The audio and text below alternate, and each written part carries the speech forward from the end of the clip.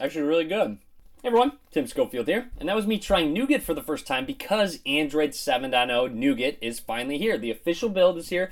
I have it installed on my Nexus, my Pixel C, along with my Nexus 6P. Other various Nexus devices will get the OTA update. I'll talk about those in the description. But anyways, let's get started. As always, I do a full review of everything that's new, all the new changes, including the new multi-window, other various things as well. So let's go ahead and check out Android 7.0 Nougat. I've got my Nexus 5X, my Pixel C, along with my Nexus 6P, which still does have that wood slick wrap on it. And I will be doing revisited reviews for all of these devices now that they do have Android 7.0 Nougat.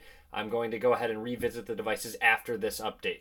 Now to start, the first thing I want to do is go ahead and jump into settings, scroll down, go about phone. You'll see Android version 7.0, and this is the official build, not a developer preview. Quickly tap on that to get to the Easter egg, and this time the Easter egg is a little bit different.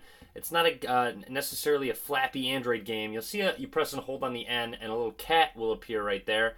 And then you can actually customize your toggles, hit edit. You'll see a toggle here that says Android Easter egg. You can press and hold and drop that up there. And then what kind of happens is if you an empty dish will appear. You can select it and pick a specific food. So if you put a treat there and leave it there for a little while, and eventually it'll say, oh, found a cat, and then you try and find all the different cats. So that's what Android decided was their Easter egg this time. Now you'll notice the launcher looks very similar, and I believe that's going to come as another update from the Play Store, not necessarily an Android update, and it might be coming with the new Nexus devices, so you might have to wait for that to come out for the launcher to be updated. Now, you'll notice throughout the video, things have been updated visually, so that pull-down bar, completely updated. You'll see you have some toggles up here that you can actually just tap on to toggle them while they're smaller right there, and you can go ahead and expand them by pulling down again. And as I mentioned earlier, you have a bunch of various ones that you can add, data saver, invert colors, cast, and you can edit and move them around as well, which is a great feature, of course, if you want to have specific toggles before in that smaller settings, you can. So if you want airplane mode up there, you can just rearrange it up there. And then you'll notice the notifications have gotten a revamp as well. So a little bit different. One of the great things about these new notifications is that you can expand them still by pulling down.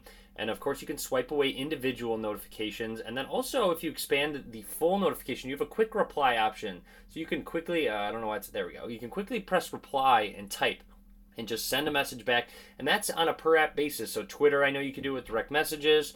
And developers will just need to implement that into their apps.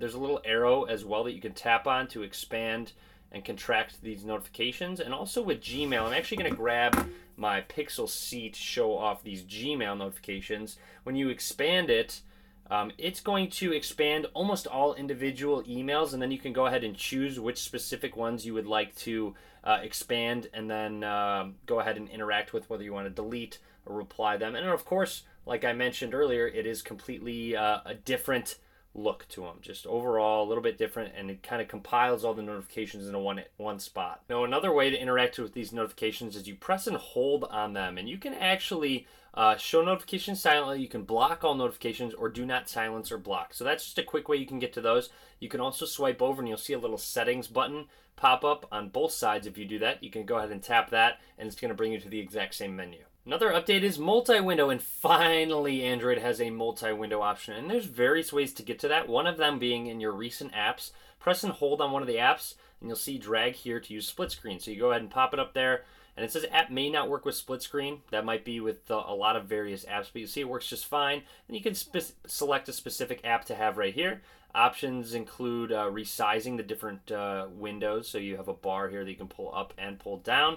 If you go ahead and rotate it horizontally, that's an option as well. Now let's say I interact with one of the apps and I tap on my recent apps. It's going to bring it back to those recent apps.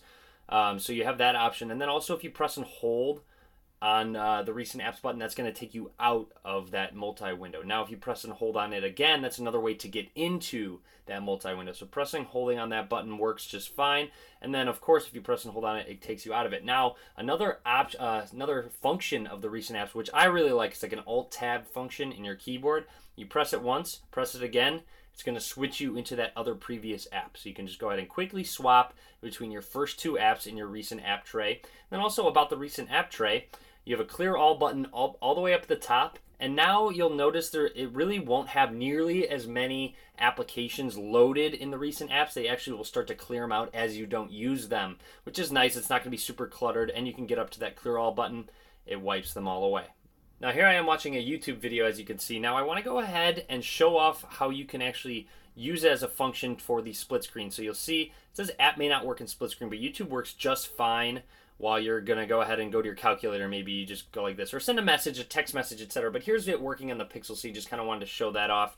And of course, you'll see YouTube videos working fine. So great, you can watch YouTube and also interact with other apps at the same time. This update also includes Unicode 9 for emojis, so a lot of new emojis, along with updated ones, updated looks, color options. You press and hold on emojis as well. Here's a look at some of the new ones. Next, I want to go ahead and hop into your settings because that got revamped. So first of all, when other various settings are on, such as airplane mode or do not disturb, it brings up a colored option right here that you can have a drop down, and it lets you know what it's doing, and then you can also turn it off if you'd like, and then same with do not disturb, you can turn that off as well. So that's up there. You have suggestions, which you can actually minimize and maximize.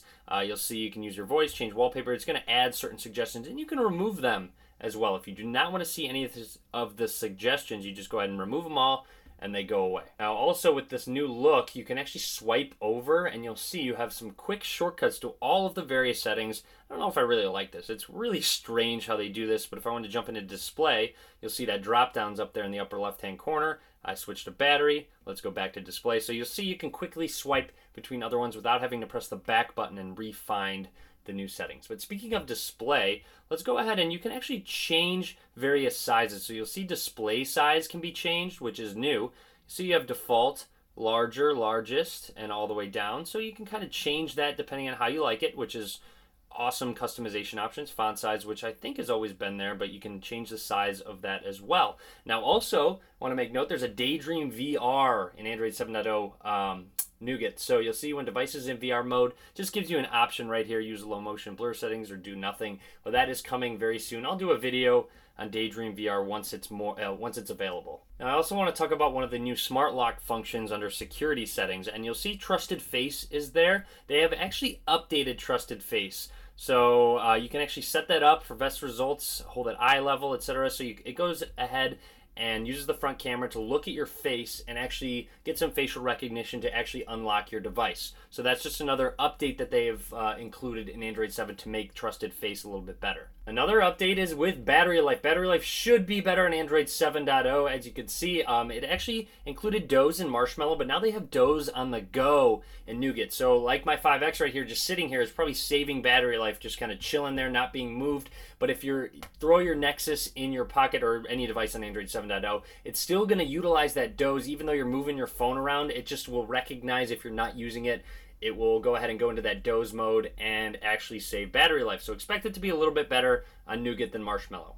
Overall, Nougat feels very snappy and quick. Lots more to come in my revisited video, so make sure you click that subscribe button. And of course, there's a couple other things that I can't really show off yet. One's the Vulkan API, which is going to help with 3D graphics once developers start implementing that into their games. So expect some better 3D gaming coming soon. And also seamless updates. So if you go to About Phone System Updates, it's going to do a better job at updating the device in the background and not completely interrupting your device. And just overall boot time should be quicker as well on Android 7.0 Nougat. So that's pretty much it. That's everything I want to talk about. Lots more to come. I will do other videos on Android 7.0 Nougat as well in the future, so stay tuned for those. Click that subscribe button as I mentioned. And as always, guys, I really appreciate you watching. Thanks, and have a good day.